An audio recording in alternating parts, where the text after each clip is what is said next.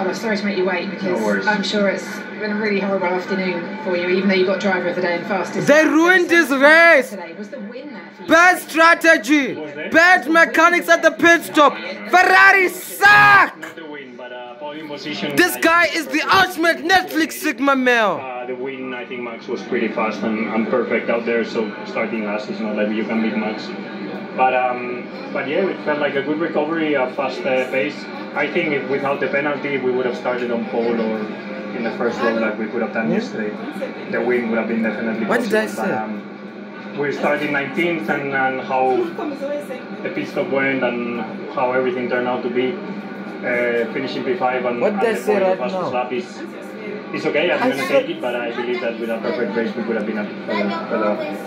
There are lots of things to talk about, but it essentially comes down to teamwork and strategy, of course, I said doesn't it? Because they spoke to you on the radio when you were in the middle of the overtake.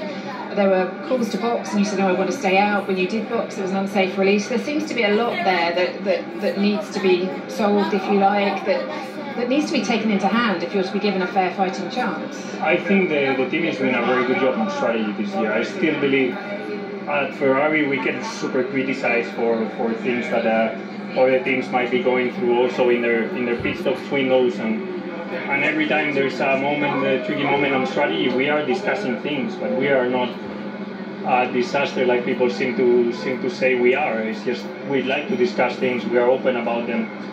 Yes, I was in the middle of an overtake, but the team believed that was the right lap to stop and come back through the field.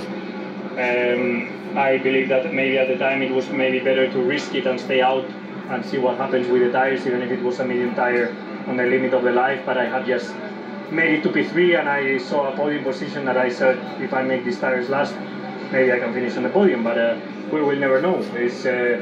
It was a feeling. The team has a lot more data on the computer. They have a lot more numbers to go through, and if they took that decision, I'm 100%. The team made a mistake. Never commit to Ferrari like that.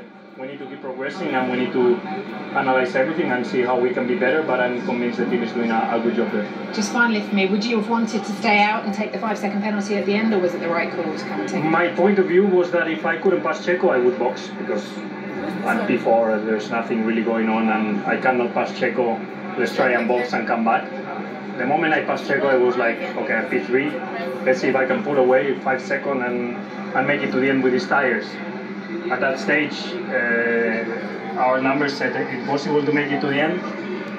Plus the 5-second penalty, you risk even losing position to Fernando or whatever. So the team took it to play it safe. We knew P5 plus fastest lap is good points, and we took the P5 plus fastest lap. In the moment, maybe my feeling was different, but until I don't see the numbers and everything, is impossible for me. I think we will never know what would have been the best. Still a great job. Thank you. Sainz. Thank you.